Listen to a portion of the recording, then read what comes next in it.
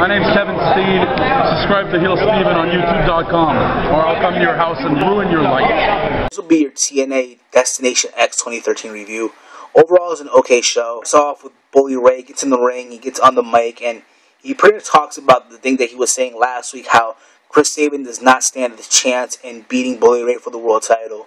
He then goes on and says that the Ace and Eights will take out the main event Mafia tonight, and how he ends up calling out Brooke Hogan. And Brooke Hogan comes out to the ring, and she pretty much tells Bully Ray that he needs to move on, that it's over with, that he needs to accept it. And Bully Ray gets upset. He said, "You know what, Brooke?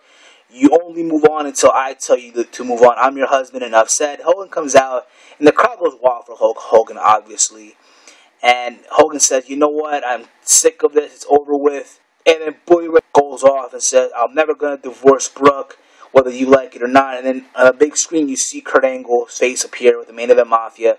And they pretty much inform Bully Ray that tonight the main event Mafia will make sure that the Ace and Ace do not interfere in the main event match between Bully Ray and Chris Sabin. Get the first match of the night: Austin Aries versus Bobby Roode, the rematch from last year's Destination X. A very okay match, probably the best match of the night in my opinion.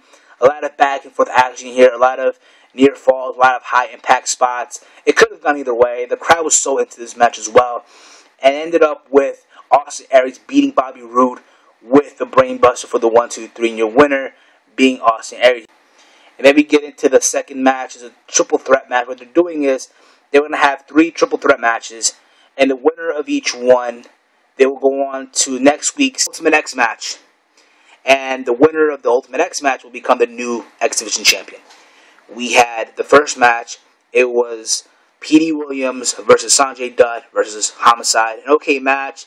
To me, the only problem with this, it felt rushed, as in they didn't let everyone get to their full potential. Sanjay Dutt ended up winning, but nonetheless, it was a whatever match. The crowd really wasn't into it, but whatever. Then we get to the second triple threat match. We had Manic, a.k.a. Suicide, versus Kenny King versus Chavo Guerrero as well. Some good spots here, a lot of back and forth here as well. Manic was obviously the star of this match.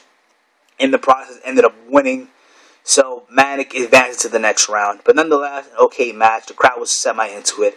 And then we get to the third and final triple threat match. We had Rockstar Spud versus Rubik's, aka Jigsaw, versus Trent. This was also an okay match.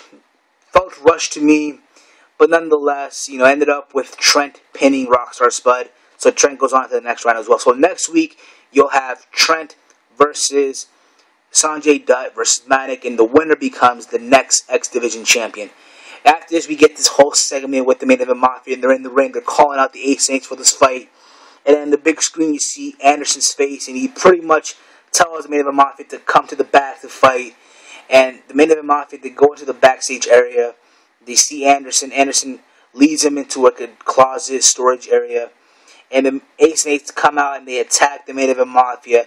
They put Kurt Angle in the back of a pickup truck. And they lock the rest of the main event Mafia inside this closet, whatever. Kind of cheesy and corny, but nonetheless, it is what it is. Then we get to this Mickie James segment. Kind of boring. She pretty much talked about her concert from last week. I think it was in Nashville. How she pretty much was the main figure of that show last week. Gail Kim comes out and she pretty much tells Mickie James that no one cares about her performance and that next week she will beat Mickie James for the Knockouts title. Then they get into some sort of scramble in the middle of the ring, and kind of corny and cheesy, but whatever. No one really cared about that in my opinion. And then we get to the main event. Bully Ray versus Chris Sabin for the world title. An okay match. It pretty much was Bully Ray dominating this match, working on Chris Sabin's knees, and pretty much it seemed like Bully Ray was going to win. The main event Mafia and Ace and Eights are both on ringside, trying to make sure this match goes the right way, if you get what I mean. And it ends up with Chris Sabin drop kicking Bully Ray, in the process hitting the referee. You have Anderson hand over Bully Ray a hammer, which led to a huge brawl in the ring between the main event Mafia and Ace and Eights.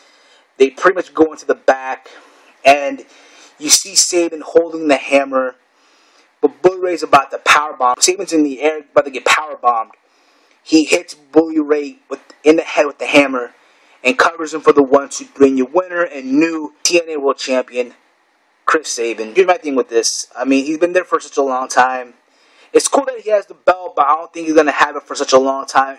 Don't be surprised if next week they have him drop the belt to Bully Ray. Let me know what you guys think in the comment section below about the show. Overall, an okay show. You know, it could have been better.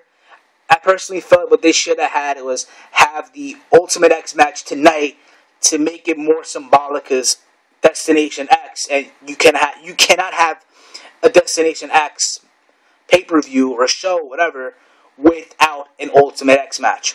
Just my opinion. That's all I'm going to say. Until next time, I'll catch y'all later. Peace.